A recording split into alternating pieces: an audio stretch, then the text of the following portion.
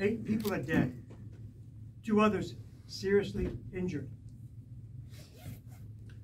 In March of 2019, 4 migrants were in a pickup truck while it sped away, rolled over, and they were dead.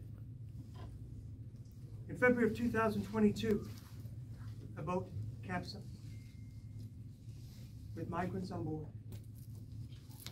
4 more dead, and another one seriously injured. Human smuggling is not a victimless crime. And we are here today to announce the indictment against 6 members of a transnational human smuggling organization responsible for the deaths of at least 8 migrants and serious injuries to at least 2 others. You know, many migrants come to the United States in hopes of a better life and to live, as I have, the American dream. But when they do so through human smuggling, they place their lives in the hands of individuals motivated by only one thing: profit, not them.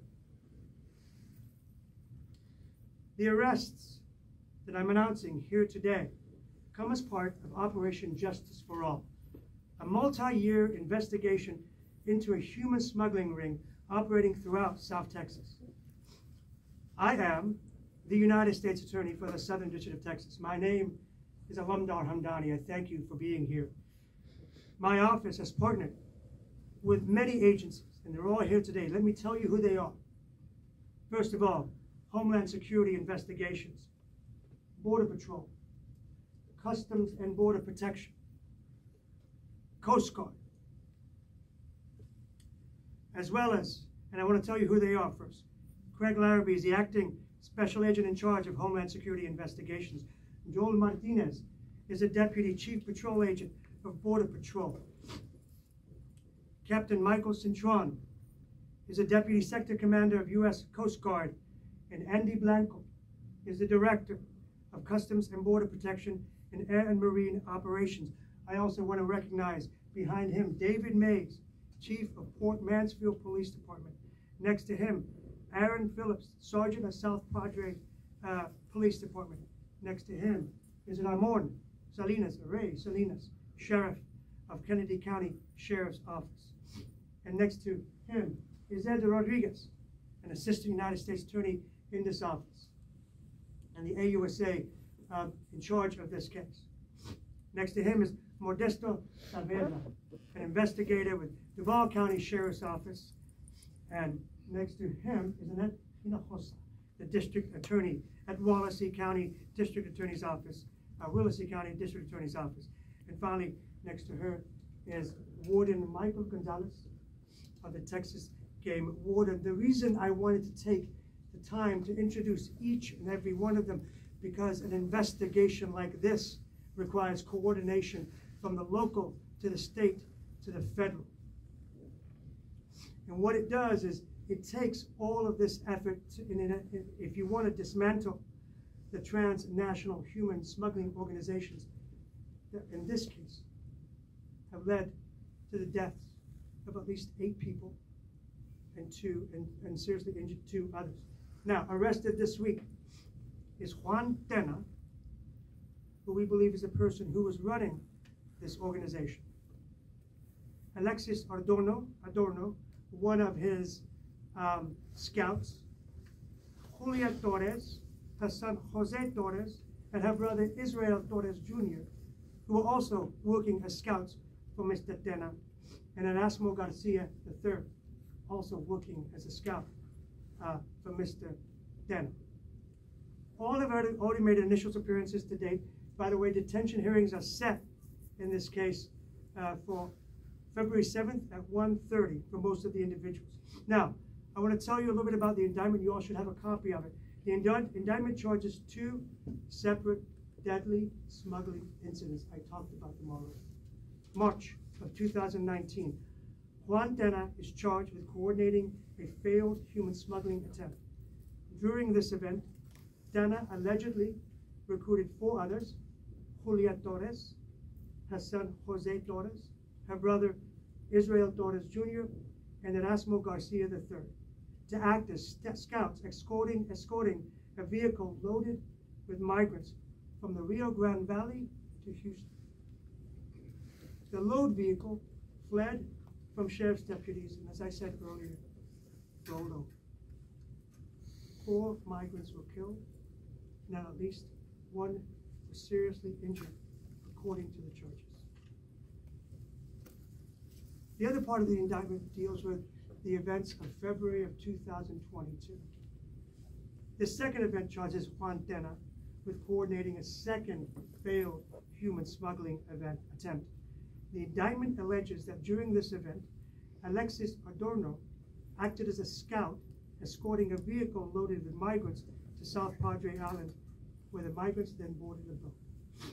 Afterwards, the migrants were supposed to be dropped off to another area, but the boat capsized. And as I mentioned, 4 migrants died, and 1 was seriously injured, at least.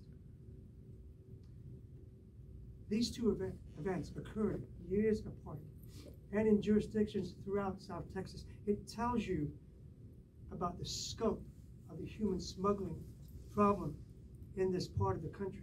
This week's arrests would not have been possible without the dedicated efforts of each and every one of the law enforcement partners here. Cooperation and coordination is key to making these investigations happen and to finding those responsible.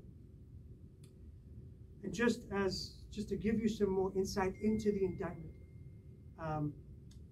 they've been charged with conspiracy to transport illegal aliens within the United States, resulting in death. That is up to life in prison. They've also been charged with transporting illegal aliens within the United States, resulting in death. That is also up to life in prison. And then there are counts of transporting illegal aliens within the United States, resulting in serious bodily injury. That's up to 20 years in prison. Let me reiterate one thing about all of this. The problem we're facing when it comes to human smuggling is human. Humans are dying. Humans are perishing. And those who want to come to the United States must know that there is a price to pay when you deal with human smugglers. With that, I turn it over to my partners at HSI. Thank you, United States Attorney Hamdani, for shedding light on this very dangerous crime that continues to cost lives among many along the southwest border. I'm acting Special Agent in charge, Craig Larrabee, with Homeland Security Investigations, San Antonio. We're the lead federal law enforcement investigative agency responsible for investigating this loss of life from this failed human smuggling attempt. During the evening of February 17, 2022, officers from Fort Mansfield Police Department discovered this deceased person within local waterways. The person was later determined to be an undocumented migrant. Over the course of next 48 hours, a capsized John boat was discovered and 3 survivors were discovered.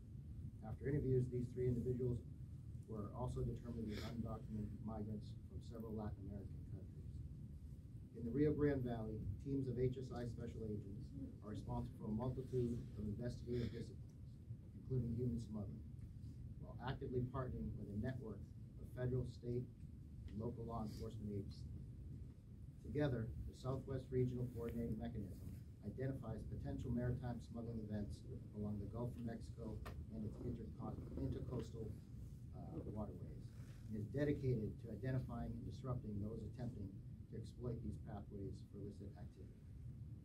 In investigating events of February 2022, HSI, in coordination with our U.S. Border Patrol Rio Grande Valley partners, identified the criminal organization responsible for smuggling attempt and discovered a criminal connection with another human smuggling event.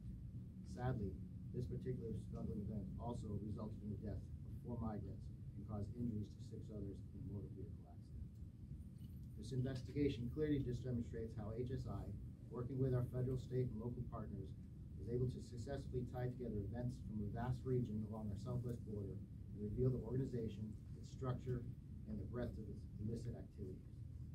HSI and its partners present here today work closely with the United States Attorney's Office to bring justice for the deceased, the injured, their families, and hold those responsible accountable for their crimes.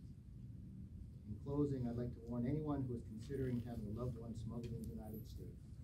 If you enter into an agreement with a criminal organization, your loved ones will not be treated with respect nor care. They will simply be seen as a commodity and will be placed in grave danger. Good morning. My name is Martinez. I'm the Deputy Chief of the Rio Grande Valley Sector of the U.S. Border Patrol. Our area ranges from Falcon Lake on the west side, all the way to the mouth of the river on the east side, mouth of the Rio Grande River, all the way up to the Louisiana, Houston, or Texas border, I should say. It's my honor to represent the men and women of the United States Border Patrol here in the Valley. As we highlight this successful case, you know, in my 30-year career with Border Patrol, it never ceases to amaze me the cruelty and the just blatant disregard for life that these smugglers show these migrants. They do treat them as a commodity and not as a human being that they are, and that's where this team comes in to do their job. This case is a testimony of our partnerships at the local, state, and federal level, and we are as we work collectively to secure the RGV border area, because we are determined that border security is national security, and we will stop at nothing to protect our people and those that the migrants look to take advantage of.